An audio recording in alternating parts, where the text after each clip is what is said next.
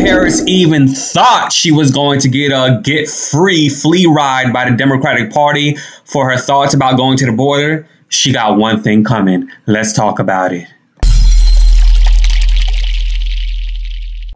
Hi, welcome to JOA. If new to my channel, please do click subscribe and click the bell so you'll be the first to know when I upload. Make sure you click all when you click the bell because it has like options. It says all, personalized, and none. Please click all. Please do subscribe and click the bell so you'll be the first to know when I upload. Patreon.com/JOA. I got numerous clips to show y'all throughout this video, so please watch the whole thing. I did announce in my previous video that I have a live stream interview tonight. It's live stream interview. I'm saying it multiple times because people in the comments are going to be like, what? It's a live stream interview at 7 p.m. Central Standard Time with my Palestinian sister. She's an actress, a comedian. Her name is Jennifer Jaje. And I believe she has shows coming up because the pandemic is opening up for entertainers to go out now and tour. And so she's going to be on explaining her career, talking about Palestinian history and her dealings with living over there for over a year and a half. A lot of you guys have been interested in knowing about Palestine. So please do tune in today at 7 p.m. CST. That's a live stream today. All right, so I want to play clips of Kamala Harris just basically getting defensive about a border question, and then I'm gonna come back with some more. I want to be clear to folks in this region who are thinking about making that dangerous trek to the United States-Mexico border. Do not come. Do not come. The United States will continue to enforce our laws and secure our border. There are legal methods by which migration can and should occur.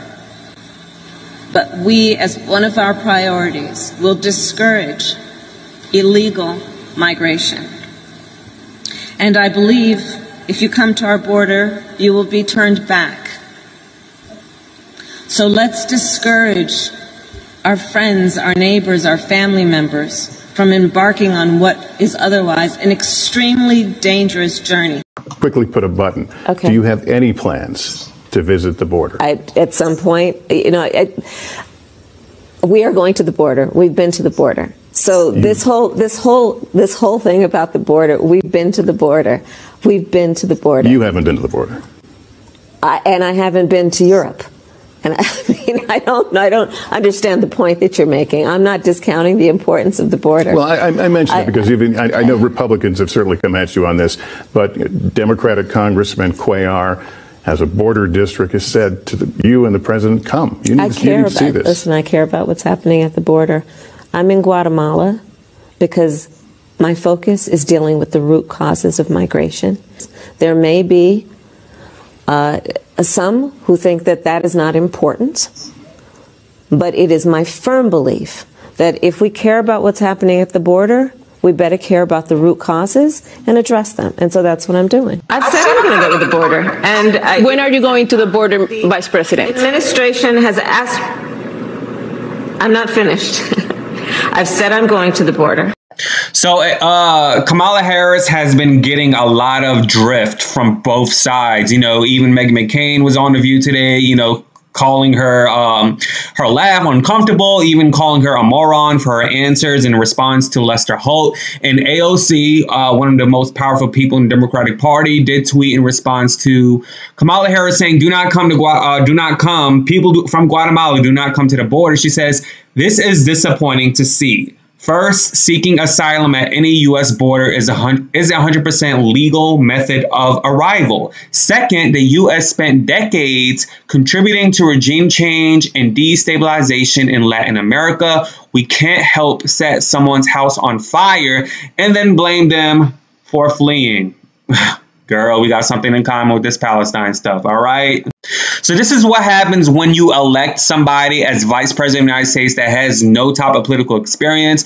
This is what happens when the woke people who are just wanting to elect or have someone, in politics because of the color of their skin rather than the political experience that they have. The only thing great she's good at doing is being a hypocrite. I actually foreshadowed this occurrence to happen when Joe Biden gave her the the authority to be in charge of the border when she literally has no experience. I don't care how many ties of people you are with. I don't care about the team of experts you are, electing to be in your position. She is on the grounds of knowledge of Caitlyn Jenner, surrounding herself with people in California and not really knowing the just effect of what to really do leadership-wise. I understand 95.55910% of you guys are Kamala Harris fans, and I understand there's a cult following on Twitter who I often get in fits with and replies with on Twitter because there's a huge cult on the Kamala Harris train, okay, at the same level as Donald Trump, all right? And I don't fawn over politicians. I don't fawn over celebrities. And especially about fawning over politicians, I feel like that needle has shifted to a higher level once Trump became in office. We now look at these politicians as celebrities that I or anybody else, whether you lean left or right, cannot be critical based on facts on what she said. She simply said, do not come to Guatemala, okay?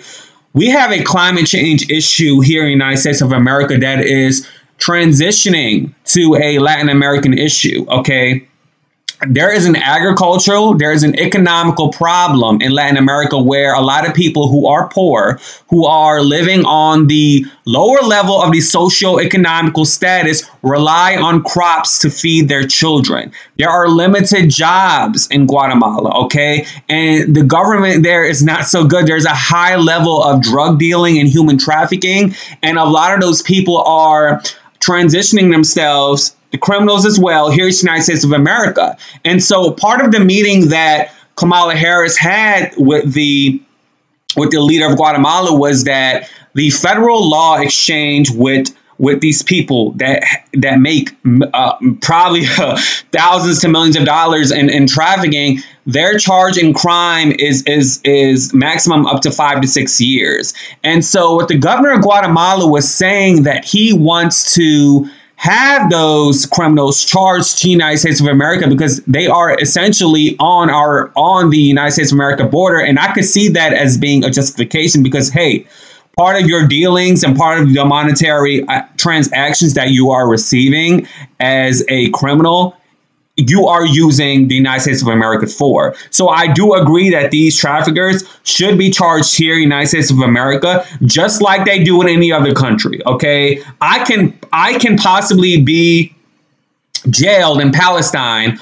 There's ways where I can be jailed in Palestine, although I am an American citizen, for doing something minor like talking back to the Israeli forces, maybe if I get hit and I hit them back, there's going to be criminal actions based on, the nationality of myself. So I agree with the Guatemalan leadership when he said that there needs to be charged. So, and he said that, they're not really seeing eye to eye. And I personally feel like that this administration messaging towards people coming here to seek asylum has been inconsistent. I mean, you heard it from Jen Psaki, saying, well, there's been a high people coming here from Latin America because we're opening with open arms. Well, now you're not. Well, now you're telling them do not come. And I'm really tired of the Kamala Harris cult trying to justify what she is saying. It doesn't matter if I'm a fan or if I'm not a fan. I'm going to give you X, Y, and Z, the truth, based on what's going on from sources, based on what's going on record of what she said towards Guatemala. And again, the United States of America is a problem. There are problems with the climate change, for example, is being transferred into Latin America occupancy. And the United States has problems with a lot of things. I mean, come on now, $3.8 billion of our tax dollars are funded through the Israeli military. And so, come on now, y'all can do better. Kamala Harris, you need to do better. This is definitely going to hurt you in the future. It's definitely going to minimize your rise in a political sphere. And if Joe Biden ends up, God forbid, getting sick, being hospitalized, and then you're trying to run in 2024, I personally don't feel like you are strong enough to hold this together on your own. You need to be featured with somebody like a Joe Biden or somebody in high political power in order for you to continue this race with the no experience political card that you have. Anyways, let me know what you think in the comments below. Please do subscribe, click the bell. Once again, I do have a live stream tonight with Palestinian actress, comedian, writer Jennifer Jaje at 7 p.m. CST. Please tune in about, you know, her career, about her comedic runs. She's sort of like Amanda Seales, where she does educate you on the information and the things that go on in Palestine. So please tune in. And I really appreciate it for your support. Anyways, y'all, deuces. Yay!